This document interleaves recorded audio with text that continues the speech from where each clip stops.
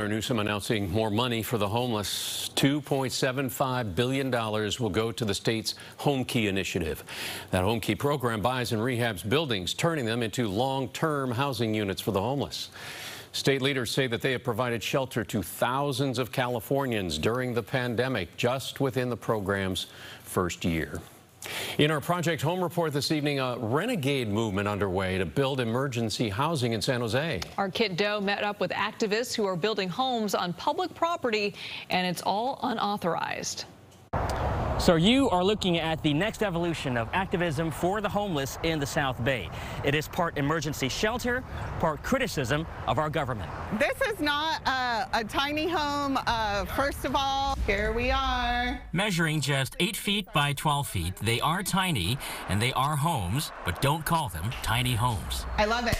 Jessie is with the activist group Feed the Block. She and a handful of volunteers are at an undisclosed location building 3 so-called weather shelters.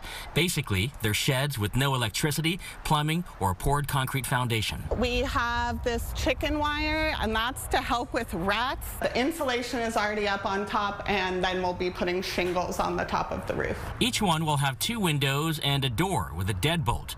And by calling them weather shelters, the group says they're not bound by the same codes and regulations of an actual tiny home. We're really out here doing this because of the city's failure to provide housing for people. In early 2020, after years of back and forth, the city finally built its first 40 tiny homes near the Berryessa BART station in North San Jose. The city says it has since built 5 locations in all, temporarily housing more than 400 people. The city has its own tiny home project, but they haven't built even close to enough tiny homes to be able to accommodate people. So this is really a stopgap measure, right? This is definitely not an ideal situation for anybody.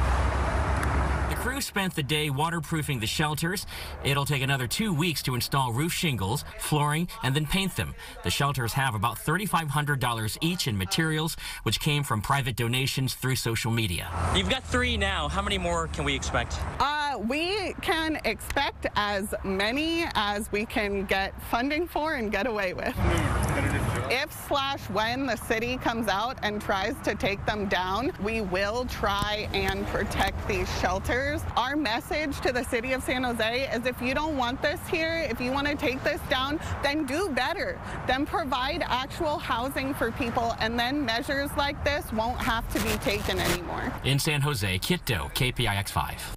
San Jose's housing department says all structures used for human habitation in the city must comply with building codes and fire safety regulations. We'll keep following this story.